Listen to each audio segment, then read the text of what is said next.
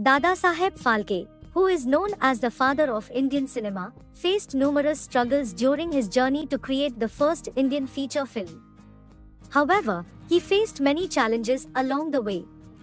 Firstly, he had no experience in making films in India, so he had to travel to London to learn about filmmaking and buy the necessary equipment. When he returned to India, he faced financial difficulties and struggled to find actors willing to work in a new and untested industry. Finally, after much effort, he released his first film, Raja Harishchandra, which was a huge success.